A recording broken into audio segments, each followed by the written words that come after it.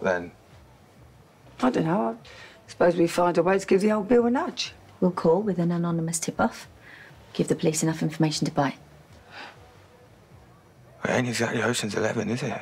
Yeah, all right, well, there wasn't time, was there? Stacey found out that Dean's leaving the country tomorrow. She saw a chance to put him in prison and keep you out. She had to act quick. Stacey's always had my back when it came to Dean. She was always in my corner.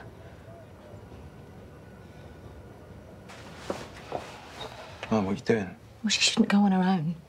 It's too dangerous to be alone with him. No, it's too late. She's already there. Not taking everything to Pakistan, are you?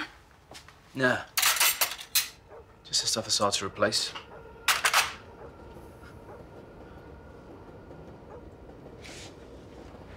What? Nothing. It's just that you've barely had a civil word to say to me since I moved back. Now here you are, sat in my kitchen drinking tea, acting all friendly like. Well, we were friends once. Yeah, we were. More than friends, if I remember right. Is that the same perfume? Oh, it's same bottle, probably.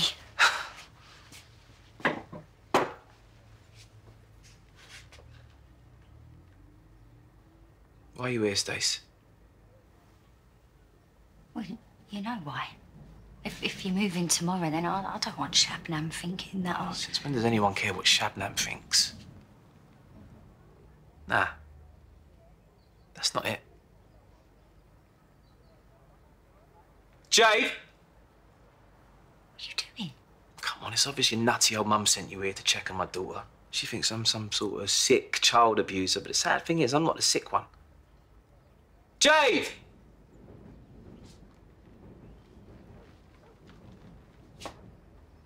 Stay here.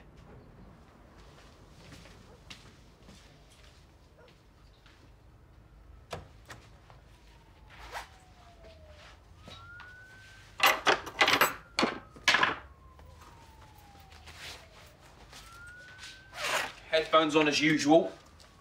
Here she is, proof of life. Now run along and tell your mum. I don't understand. I was just passing and I thought I'd pop in and say goodbye, because we're all going to miss you. Oh, I'm going to miss you too. But you enjoy America and you give your mum a big cuddle from me when you see her. Yeah, I will do. Are you okay? Yeah. Yeah, I've just got to go. Yeah, I think it's best you do. It's great catching up, though. Terrific to see you. Ta-da! You take care of yourself, Jay.